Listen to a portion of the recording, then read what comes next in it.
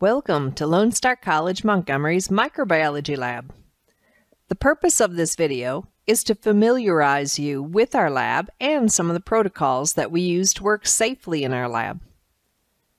On our campus, the Microbiology Lecture Room, B223, and our laboratory, B224, are adjoining rooms.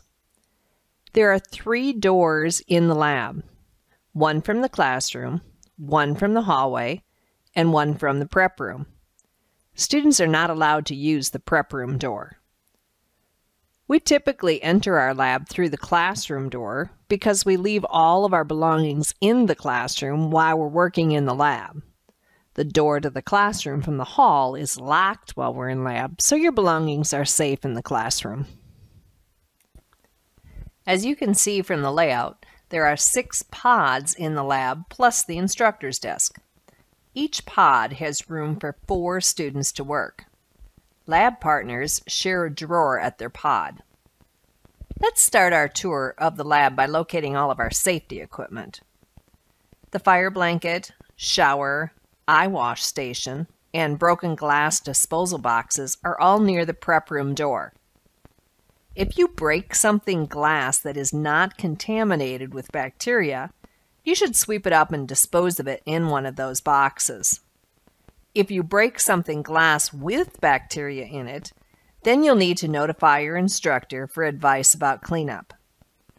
The fire extinguisher is on the back wall. The first aid kit is in the instructor's desk, and the emergency gas shutoff button is near the whiteboard at the front of the room, as is our goggle cabinet. If you have not already read the Student Safety Agreement provided by your instructor, be sure to do so before your first lab. If you have questions about any of the items on that list, be sure that you address them with your professor. As you review that form, you're going to notice a heavy emphasis on safety. We work with chemicals, fire, gas, electricity, and live microbes in this lab, so safety is of utmost importance. Most of the microorganisms we work with are BSL-1, but some of our experiments use BSL-2 organisms. If you are not familiar with the BSL ratings and the proper lab precautions for handling microbes at the different levels, be sure that you read this important safety information in your lab manual before your first lab. No matter what organisms we're working with, at the Montgomery campus, we require students to wear lab coats. You should bring one that fits you and a bag to store it in your lab drawer. Your instructor may prefer that you wear gloves during labs. These should also be the correct size and can be stored in your lab drawer. If your instructor does not require gloves, please bring a few pair anyway, just in case. If you have a cut or an abrasion, you're going to need them until it heals. Proper waste handling is essential in the microbiology lab.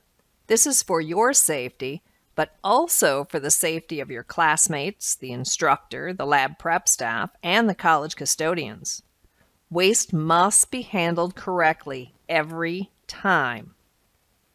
All used test tubes must be placed in the "Used tubes here" areas that you'll see on the side counters. These should be separated, as indicated, into broth or agar waste. All used Petri dishes are disposed of in the large biosafety buckets on the side counters. All small contaminated items, such as cotton swabs, disposable inoculating loops, and pipette tips, can go in the small biohazard bags that'll be at your pod. Used slides are disposed of in the bleach beakers at your pod. Items that have not been contaminated with microbes, such as wrappers and paper towels, can just go in the regular trash. When in doubt, a reference list is kept on the whiteboard, or you can ask your instructor. When you walk into the lab, the very first thing you should do is thoroughly wash your hands. This is to reduce the risk of contaminating your experiment with outside microbes. Next, if your class is using an electronic lab manual, Place your digital device, your phone or your tablet, in a baggie provided in the lab, or wrap it in the plastic wrap that's provided. Then, don your lab coat and your gloves. Next, disinfect your workstation as directed by your professor. Gather up all your equipment and proceed with the lab. If you have inoculated brand new cultures, be sure that you put those in the incubator assigned to your class. When you have completed the lab, return and properly store the equipment, properly dispose of all the waste. Then disinfect your workspace.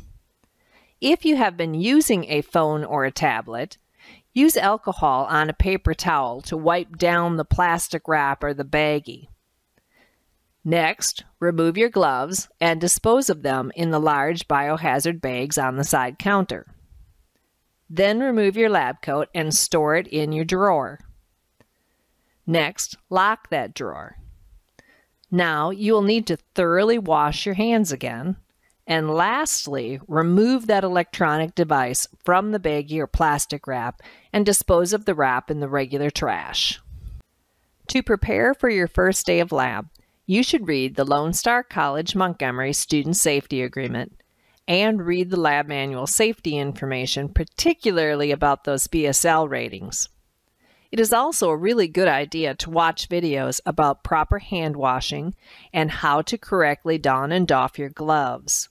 These skills are essential in the micro lab, but they are also essential for those of you going into healthcare. So you should make proper hand hygiene a good habit. We truly hope you enjoy your microbiology lab experience and that you find these labs relevant to your career and your everyday life. Work safe and enjoy the course.